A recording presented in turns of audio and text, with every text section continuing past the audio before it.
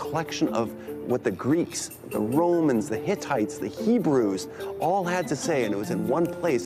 Some of the most terrifying discoveries in the history of humankind were locked in the pages of ancient books and manuscripts, but nothing prepares you for the shocking discovery recently made by scientists about the Bibliothèque of Alexandria. What have scientists discovered about this ancient library that shocks even the most experienced of them? Stay tuned to this video to find out. When an ancient library is described as the mirror of the world, you would know that it was much more than just a collection of scrolls or books. This almost mythical is so unbelievable that some people find it hard to believe it existed. Diving into the origins of the library plunges us into a whirlpool of history, mystery, and scholarly debate. It was a sprawling complex of learning, thought, and scholarly exchange. Alexandria Library is one of the hallmarks of Egypt's coastal city. Founded in the 3rd century BCE, it has been credited to Ptolemy I Soter, a successor of Alexander the Great and the founder of the Ptolemaic dynasty in Egypt. The Ptolemies were passionate patrons of the arts and sciences, and under their reign, Alexandria became the shining star of knowledge and culture. However, the library's exact origins are shrouded in mystery, with some accounts suggesting that it was Ptolemy II Philadelphus, the son of Ptolemy I, who actually established it. Theories about who built the library are varied and rich. Some suggest that Demetrius of Phaleron, an Athenian politician and a student of Aristotle, was enlisted by Ptolemy I to spearhead the project. Why was the magical library built?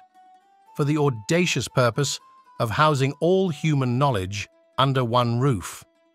This ambition led to the library's aggressive acquisition strategy, which included buying up scrolls and books from across the known world and even seizing them from ships that docked in Alexandria's bustling port. As for its construction, the library was part of a larger complex known as the Museum of Alexandria, which also included lecture halls, observatories, and living quarters for scholars. You can imagine the setting as a modern university. The library itself was an architectural marvel. Ancient sources claim it held anywhere from 400,000 to 700,000 scrolls, a staggering number that speaks to the breadth and depth of its collection.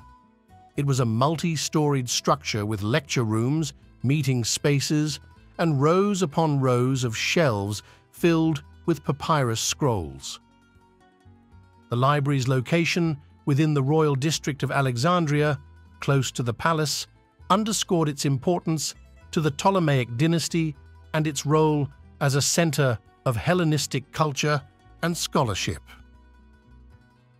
And citing the library in proximity to the sea facilitated the exchange of ideas as scholars from across the Mediterranean world were drawn to its doors. Descriptions of the library often evoke images of vast halls filled with scholars, the air thick with the scent of papyrus and ink. It was a place where the greatest minds of the ancient world came to learn, teach, and debate like thirsty animals to a watering hole. From mathematics and astronomy to literature and philosophy, the Library of Alexandria represented the pinnacle of ancient knowledge. One of the most notable figures associated with the Bibliothèque of Alexandria was Hypatia of Alexandria. However, she would come to a brutal end. As a mathematician, astronomer, and philosopher, her role in the late period of the Alexandrian library, often referred to as the daughter of the library, was pivotal. Hypatia of Alexandria was a prominent mathematician, philosopher, and advisor. Hypatia actively contributed to the intellectual life of Alexandria, making significant advancements in mathematics and astronomy, and passionately engaging in philosophical discourse. Hypatia's lectures attracted a diverse audience, from eager young students to seasoned scholars, all drawn by her eloquence, intelligence, and the depth of her understanding. She was known to teach the works of Plato and Aristotle, bridging the gap between the classical philosophical traditions and the contemporary thought of her time. Her classroom was a beacon of enlightenment, promoting a rational approach to understanding the universe, free from superstition and dogma. Apart from her teaching, Hypatia made substantial contributions to the field of mathematics, notably in the realm of geometry and algebra.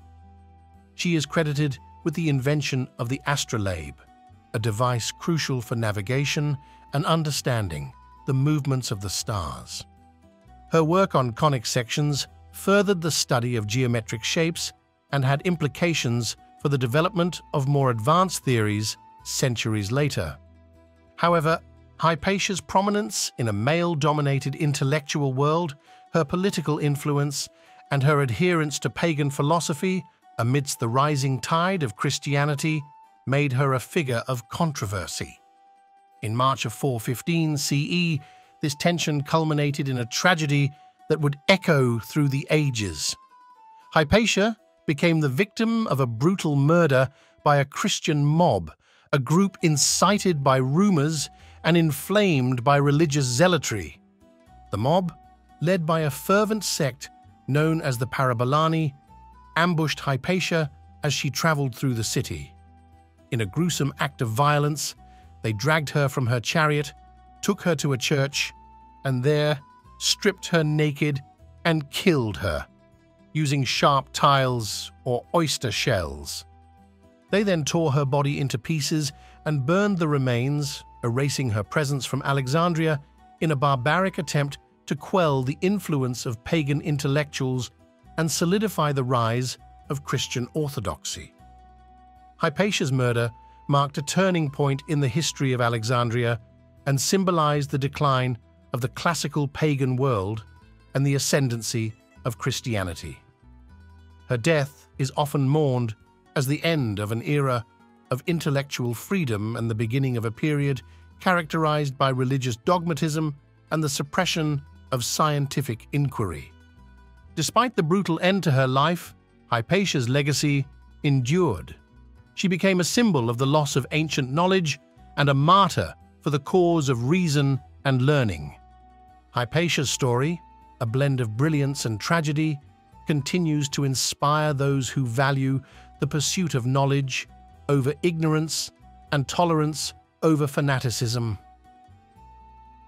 Her contributions to mathematics, astronomy, and philosophy, as well as her role as a female intellectual in a patriarchal society, ensure that her light, though extinguished in violence, still illuminates the path of inquiry and the quest for understanding.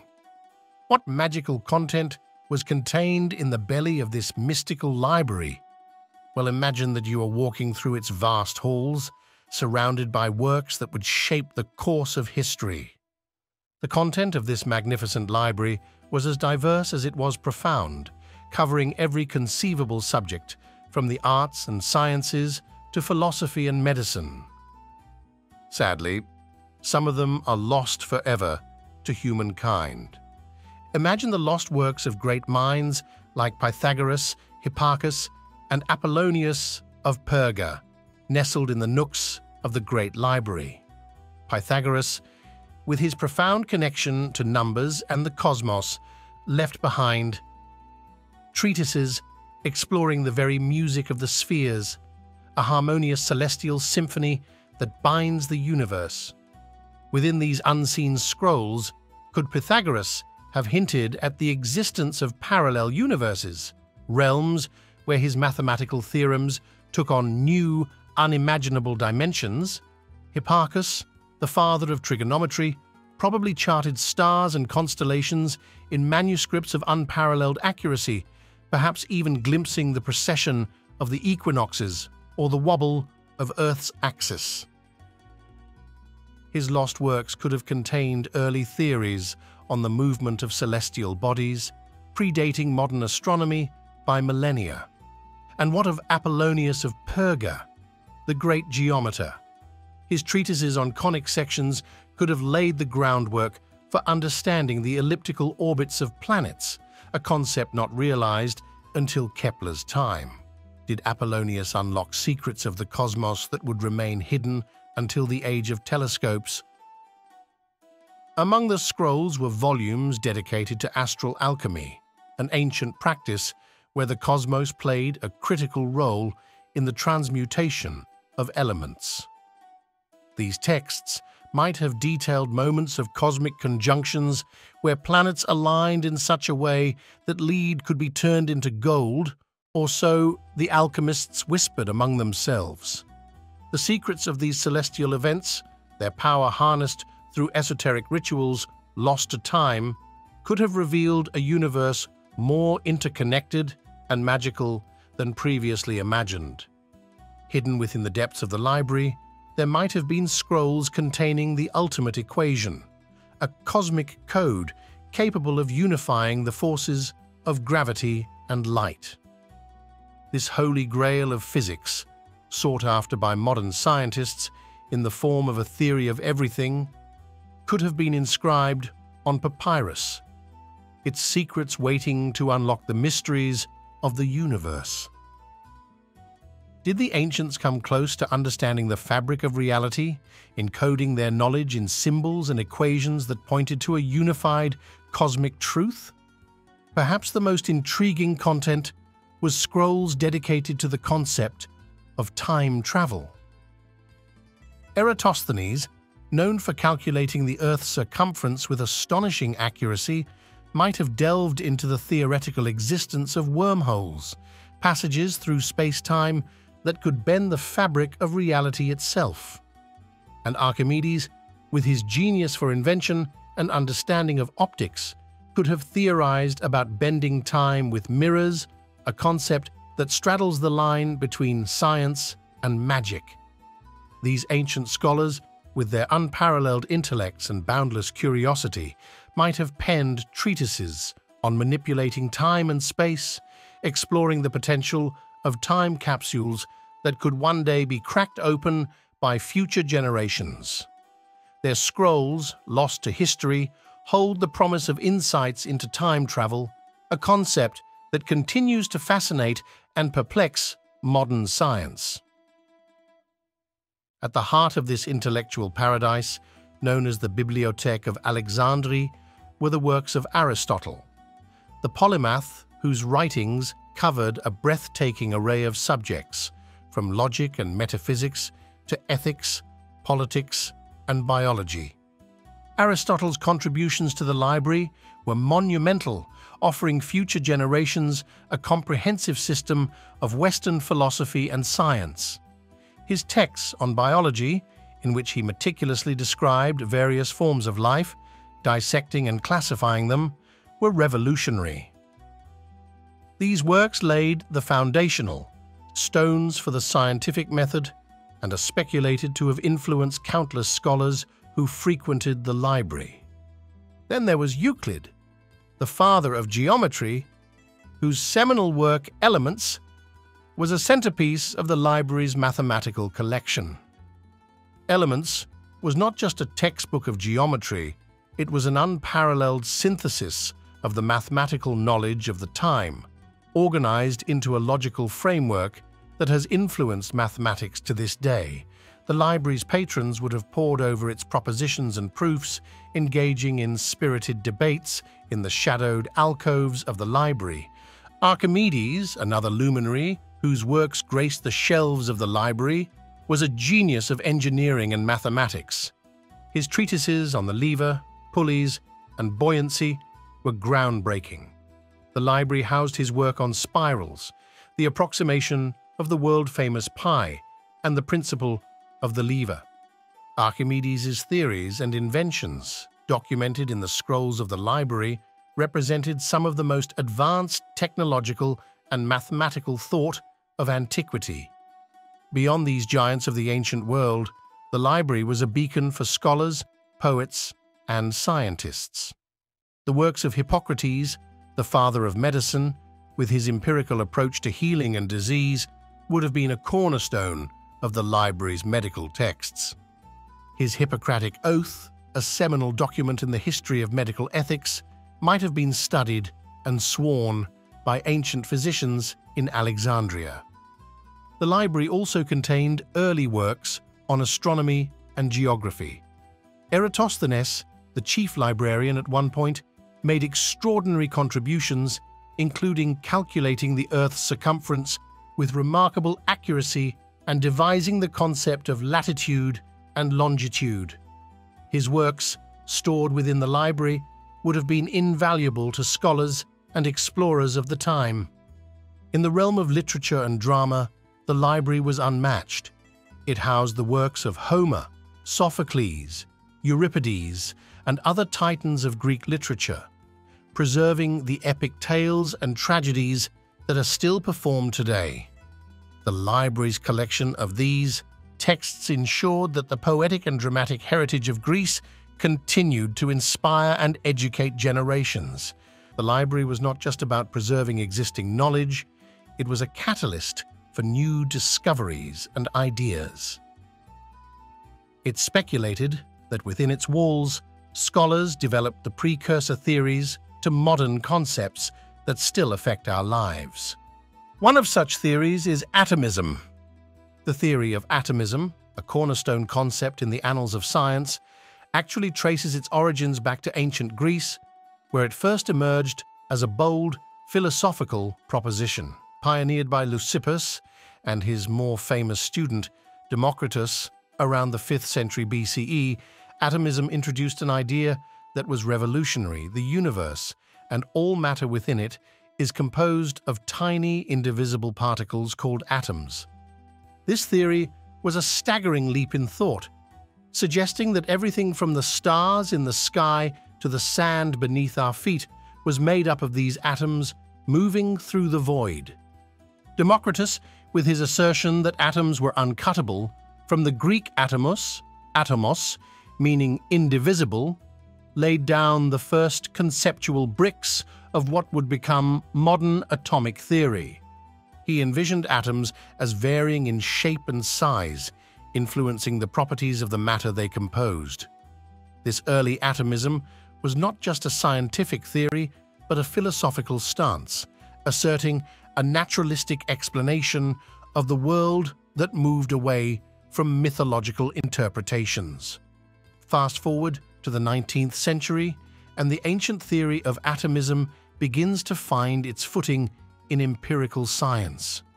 John Dalton, building on the work of earlier chemists, proposed a modern atomic theory in the early 1800s, transforming atomism from philosophical speculation to scientific principle. The 20th century saw atomism evolve further with the advent of quantum mechanics and the discovery of subatomic structures like protons, neutrons, and electrons, revealing that atoms were not, in fact, indivisible. The work of scientists like Ernest Rutherford and Niels Bohr, and later the development of quantum theory by Max Planck, Albert Einstein, and others, peeled back the layers of the atom, showing a complex inner world of particles and forces. Beyond chemistry and physics, the implications of atomism extend into cosmology, where the theories about the origins of the universe, such as the Big Bang theory, rest on the foundational understanding of atomic and subatomic particles. It has also influenced biology, where the molecular basis of life is understood through the interactions of atoms in DNA and proteins. Another theory that comes from the Bibliothèque of Alexandria and still shaping modern science is the heliocentric model of the solar system, which posits that the Earth and other planets orbit the Sun. It is a monumental leap in our understanding of the cosmos. This theory, which ignited a revolution in astronomy and physics, traces its origins to ancient Greece, with the early seeds of this idea perhaps being sown within the hallowed halls of the Library of Alexandria. The Alexandrian Library, as the epicenter of knowledge and scholarship in the ancient world, played a pivotal role in the development of astronomical thought. Among the scrolls and scholars, the works of Aristarchus of Samos, an astronomer and mathematician who lived in the 3rd century BCE, proposed a model that challenged the geocentric views of the universe that had dominated Greek astronomy. Aristarchus's heliocentric theory, suggesting that the Sun, not the Earth, was at the center of the universe and that the Earth revolved around it, was revolutionary. Though his ideas did not gain widespread acceptance at the time, overshadowed by the geocentric models of Aristotle and Ptolemy, the Library of Alexandria served as a repository for these radical thoughts, preserving them for future generations. The intellectual environment of the Library of Alexandria, fostering open inquiry and debate, was crucial for the development and preservation of such groundbreaking ideas.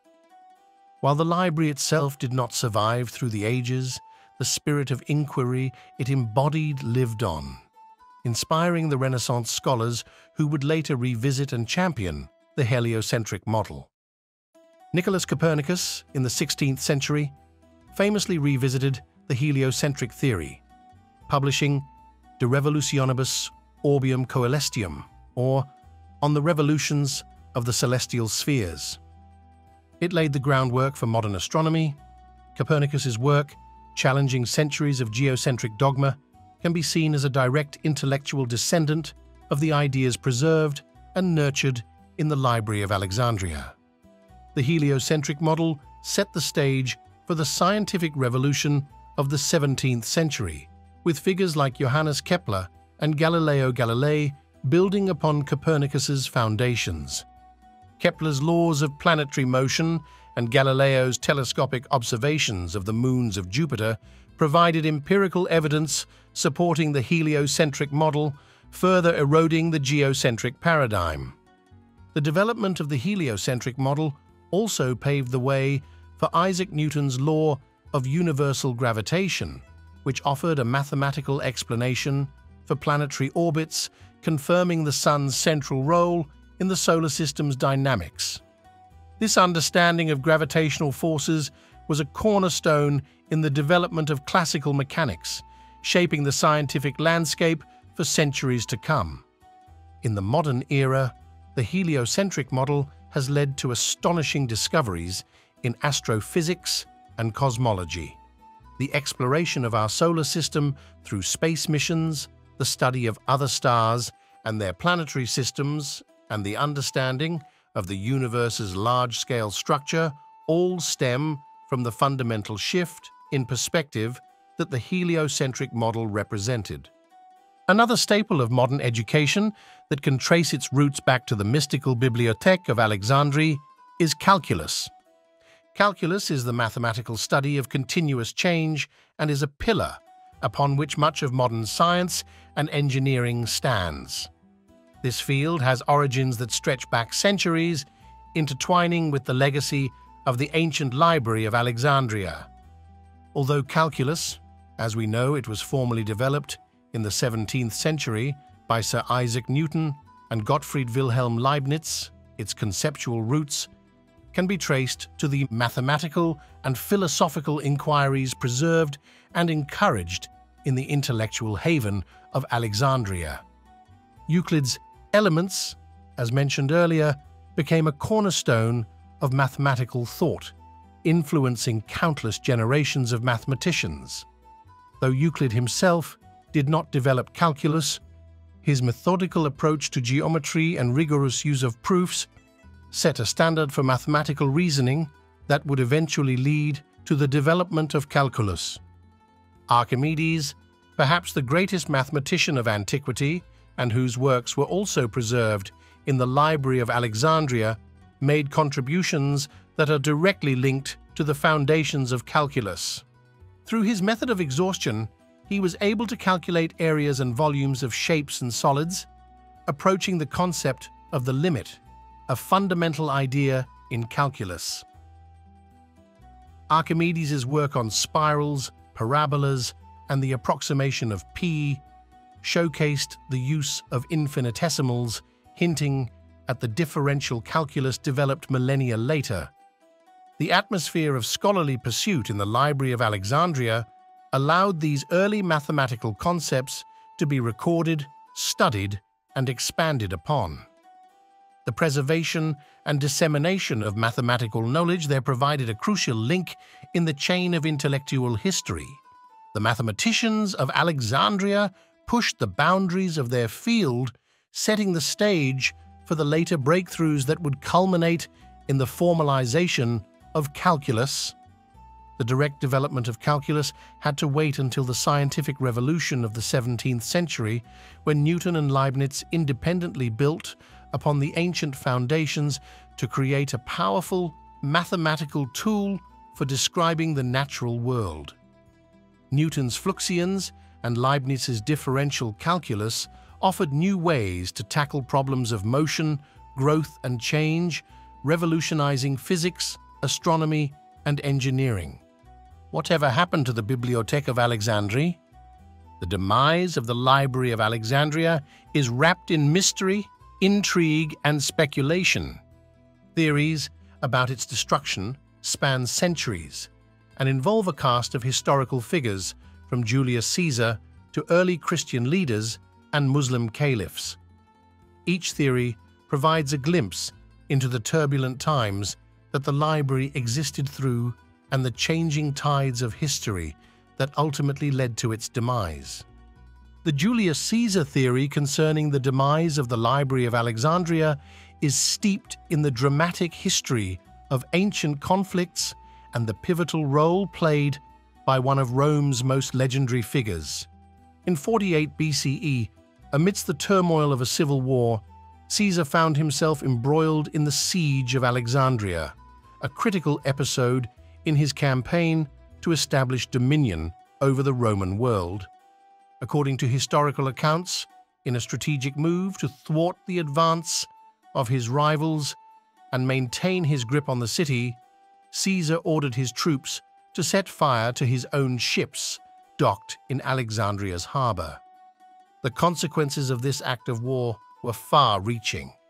The flames, born from a military tactic, are said to have spread beyond the confines of the docks, engulfing parts of the city in a devastating inferno. Among the casualties of this conflagration was purportedly the Library of Alexandria.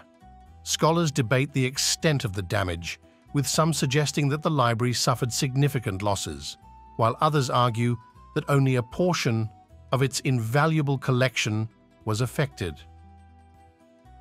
This incident is often cited as a turning point in the library's history, marking the beginning of its decline. However, the library continued to exist after Caesar's time, suggesting that if it was indeed damaged in the fire, it was not completely destroyed. Another theory points to the rise of Christianity and the subsequent decline of pagan institutions in Alexandria. In the 4th century CE, tensions between Christians and pagans flared, leading to acts of violence and the destruction of pagan temples. The Serapeum, a temple complex that also housed part of the library's collection, was destroyed in 391 CE under the orders of Theophilus, the Patriarch of Alexandria, following an edict by Emperor Theodosius I to dismantle pagan temples. While the Serapeum's destruction is well documented, its impact on the library's holdings remains a matter of speculation. Some historians suggest that this event marked the beginning of the end for the Library of Alexandria, as the loss of the Serapeum significantly diminished its resources and influence. A later theory involves the Muslim conquest of Alexandria in 642 CE. According to a story that emerged centuries after the fact, Caliph Omar ordered the destruction of the library, stating that its texts were either redundant to the Quran and thus unnecessary, or contradictory to it and therefore heretical.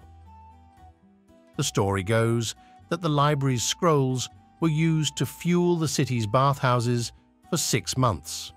However, most modern scholars dismiss this tale as apocryphal, noting the lack of contemporary accounts supporting such an event and arguing that the library had likely ceased to exist in its renowned form long before the arrival of Muslim forces. Perhaps the most plausible explanation for the library's end is not a single dramatic event, but a prolonged period of decline. Alexandria faced numerous challenges over the centuries, including political upheaval, economic decline, and shifts in the centers of learning and power away from Alexandria to cities like Constantinople and Rome. Additionally, the changing landscape of scholarship, with the rise of Christianity and the decline of Hellenistic paganism, may have led to decreased support for the institution. This theory suggests that the library gradually lost its patronage, its scholars, and its relevance, eventually fading into obscurity and leaving behind little physical evidence of its existence. Closely related to the gradual decline theory is the notion that the spirit of inquiry and intellectual freedom that defined the Library of Alexandria dimmed over the centuries. As the Roman Empire became increasingly Christianized, the tolerance for pagan knowledge and philosophical inquiry that characterized the library's heyday waned. The destruction of texts considered pagan or heretical by Christian authorities may have contributed to the loss of the library's vast collection, even if its physical structure remained.